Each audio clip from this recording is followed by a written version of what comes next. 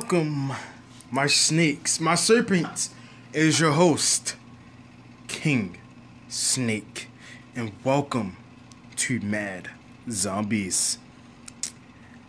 As you can already see, I already played this a little bit. I'm at work right now, so I just decided to do a little gameplay of it because I have some time between to do it. So, yeah, of course, I'm just go ahead and do a couple of bounty missions. So let me go ahead and start that up with my good old shotty, or as the Prince of Saiyans says, his boomstick.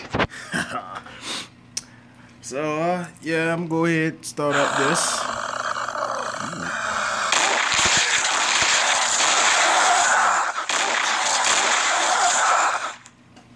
Boom, my boomstick. You win!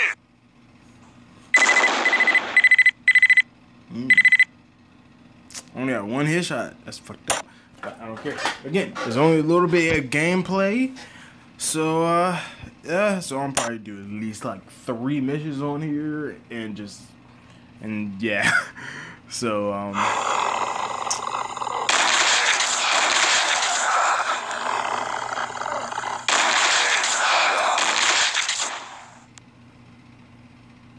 You win! So yeah, I mean, I would give this game a 10, like a good, I'll say 8 out of 10. The only reason why I say 8, why I give it an 8 out of 10 is because like most of the stuff is very confusing. Like with the main missions and this spec ops, like everything is maxed.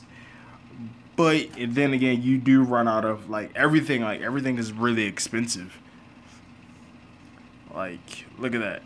Everything is like really expensive, from like the aid kits to the grenades. Everything is like 50, and it's hard to even grab up these because of course you only get one gold bar for every bounty mission that you do, and then every daily mission that you do is like 5 or 2. I don't remember, or like 2 or 3.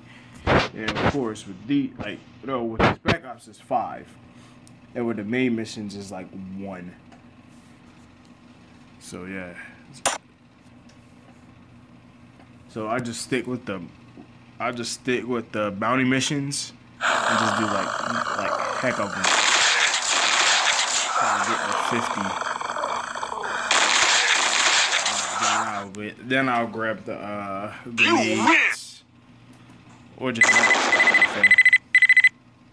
Just do that, then I'll have to spend some money. So yeah, well, of course I just showed y'all a couple with the what most of you can do on here. So yeah, that's Mad Zombies. I'll continue later when I'm off of work. So this is just a little preview for a longer video later today. So yeah, that's my gameplay of Mad Zombies. I'll see y'all later. Keep riding the waves of awesomeness and stay cool. Peace out, guys.